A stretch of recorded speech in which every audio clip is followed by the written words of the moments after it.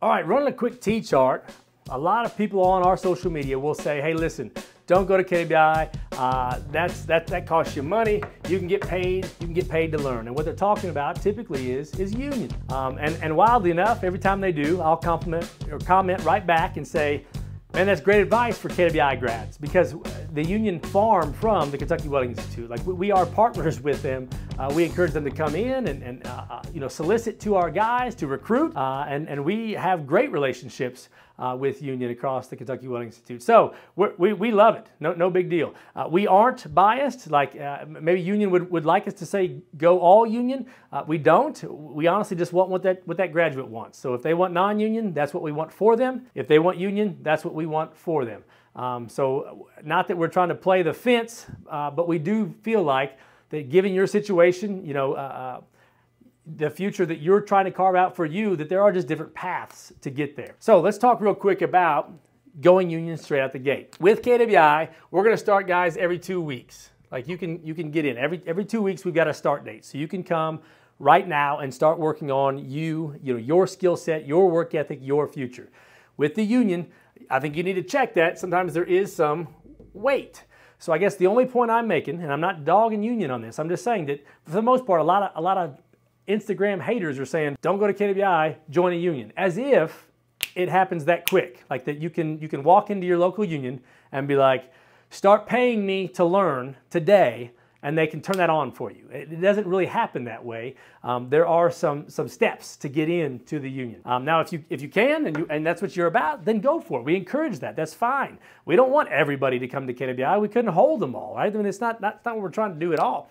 Just want to show you the differences though. So KWI, now if you go to union, you will be a part of an apprenticeship program. Apprenticeship program. My handwriting is going to look sloppy on there, but that's what that says, apprenticeship program. At KWI, you won't. You're going to train for 40 hours a week, 40 hours per week, for roughly 24 weeks solid, which usually is 26 with holidays. That's 960 hours. And you're going to come out with 6 AWS certs, and maybe some extras, because we allow you, if you complete our program in less than 960 hours, you can continue to certify on copper nickel, on Inconel, on duplex, on branch and bell hole, on chrome, whatever you want. We've got a lot of WPSs. We actually have, we've got a lot of union tests, so we can do the UA21 if you want.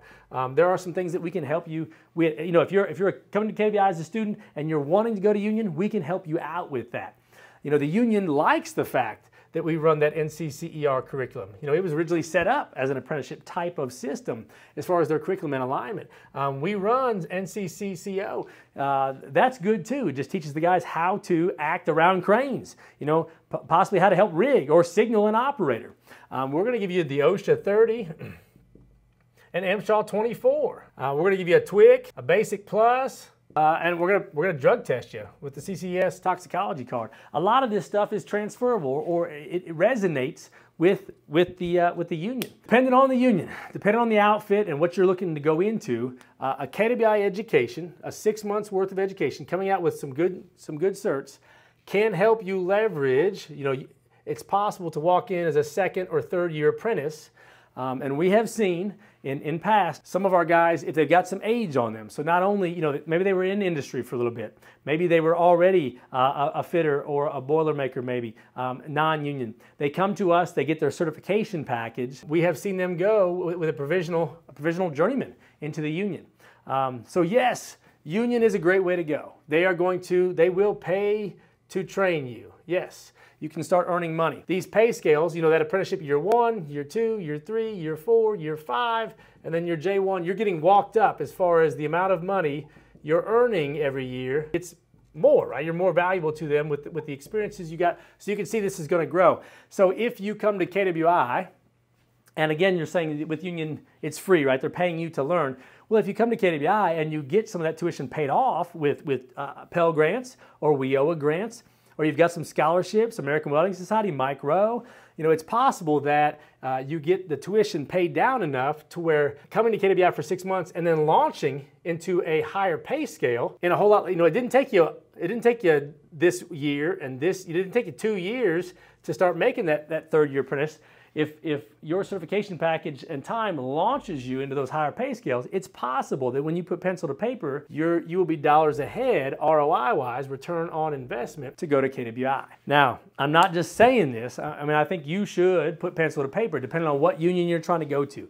If that's an iron worker or a bullet maker or a pipe fitter, a steam fitter, whatever that is, you need to look into that and make your decision. I can tell you with confidence, though, this pencils, because we have sons of union fathers who will tell their sons to come to Kentucky Welding Institute and launch into these higher pay scales and essentially shave time off that apprenticeship, which again launches them into those higher pay scales. So love union, all about it. Go, if that's what you want, that's what we want for you. Love non-union. If that's what you want, that's what we want for you.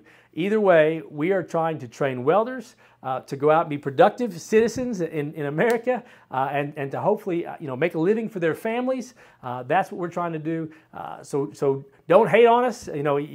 Go ahead and comment on us. Anytime we tell them, hey, come to KWI, you can tell them to go union. We'd encourage them to go union too after they get done with their KWI experience. So there it is, stacked up.